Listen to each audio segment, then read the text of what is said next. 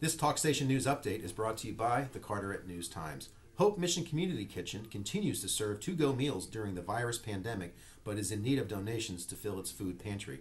People can drop off items at the Mission from 8 a.m. to 8 p.m. 7 days a week.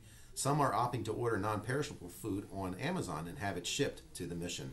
Surfers are angry and trying to fight the Bogue Banks Mayor's joint decision earlier this month to prohibit them and others from entering the ocean.